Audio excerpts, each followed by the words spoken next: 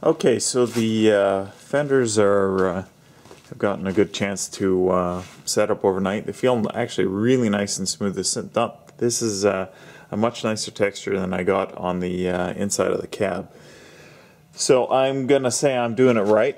Still orange peely, but you know, if it's like that on the body, hopefully it'll cut and buff out. What I'm going to do before I go and hang these fenders on the cab here, I'm going to take a tap and clean out all of these holes. Now I think these ones are 5/16 around here, 5/16, but these ones are 3/8, and I think that's a 3/8 as well. So I'm going to do that. I also do have to do a bit of primer touch up on this fender. Never seems to end. That's where I sanded out that run the other day. So what I'm going to do is I'll clean out the holes on this fender. Just hit that with a with a trivial amount of primer there and over on the upper right hand corner here. If I wouldn't have sanded through, it wouldn't have been a problem, but I kind of don't like the fact that I can see through to the EDP. You know, like the run is gone, but I might actually give it a little bit more just to make sure the run is gone. Then just hit it in that one spot and don't touch it again. And then I'll be good. But in the meantime, I'll clean out the holes in this, hit this with some primer. You know, do that one, blah, blah, blah. Then maybe I can do some masking on the truck. And then maybe we can get some base on this thing today. You know, I don't see any reason why I can't get base and clear on this truck today, but we'll see how it goes. Okay, getting there. Starting to look more like a truck. I got the fenders on. Didn't bang them up too much. These are not on here permanently. Obviously, the gap is, well, it's consistent. It's just rather wide. I'm going to have some problems, I did notice, in fitting them. There's a bolt that goes at the base of the fender right there on either side, and both of them seem to be sitting back too far for these fenders to work. So either the rocker, when I put new rockers in, is sitting too far forward or not. But in any case, what I'll do is I'll end up just enlarging that hole. Same problem on both sides. It may even be just something as simple as leveling the frame. I'll straighten that out. When I do the final fit up, I'll do that. You know, obviously that tire is a little low. This door is particularly concerning because it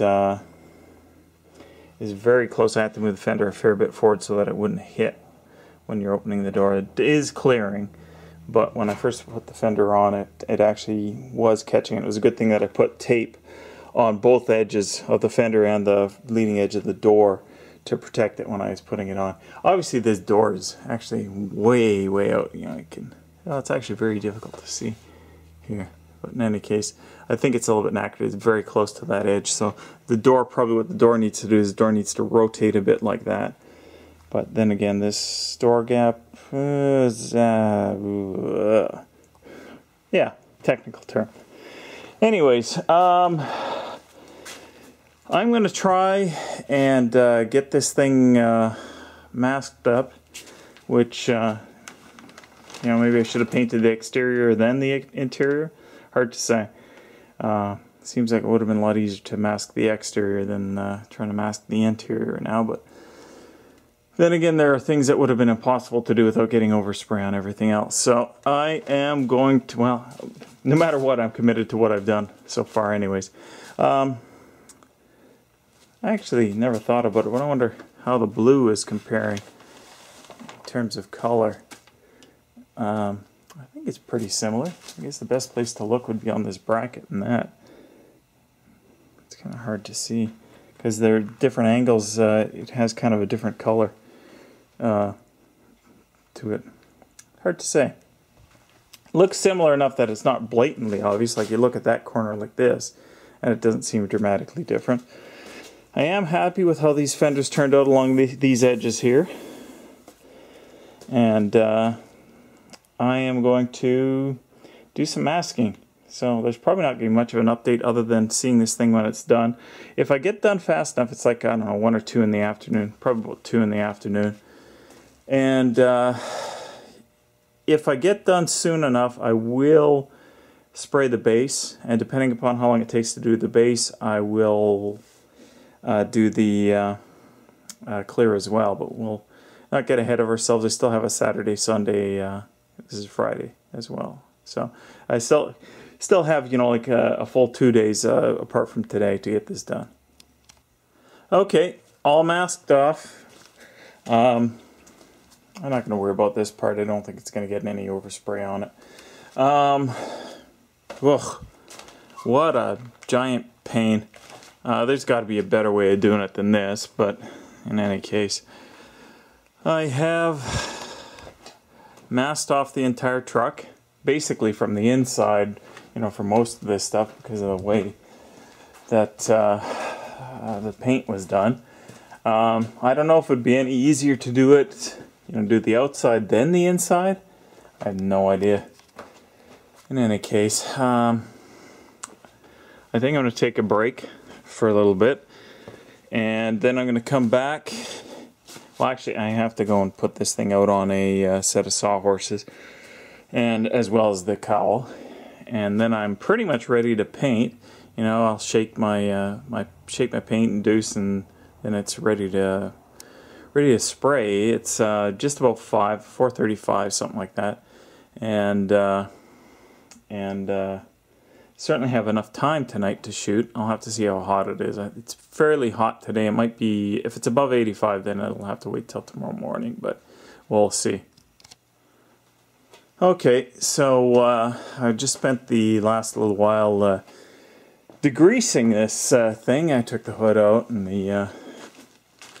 the cowl is sitting there on a pile of sawdust, and wow, I learned an important lesson about overspray. If you think overspray isn't going to get somewhere, oh yes it will. I spent, I don't know, 10-20 minutes cleaning off the roof, just from all the blue particles that were on the top of it, just from probably spray painting the interior. So anyways, I'm going to take a break. It's just about 6, and I think I will try and, well, I'm going to come out. Some of this stuff, it's been a while since it was primed. Some of the stuff also has some overspray that needs to be sanded off. You know, different kind of overspray. This was just, you know, not masked overspray. But anyways, some of the stuff, it's been more than certainly 24 hours since some of this stuff was primed. I'm not sure what the recoat interval is for this full epoxy. It doesn't say on the can. But I suspect it's maximum 7 days, and I think some of the stuff has certainly been more than 7 days since it was primed. So I'm going to have to just 400 grit most of this stuff, and just to be safe, and I also have to knock off some overspray on various places. Anyways, I'm going to take a break for a bit.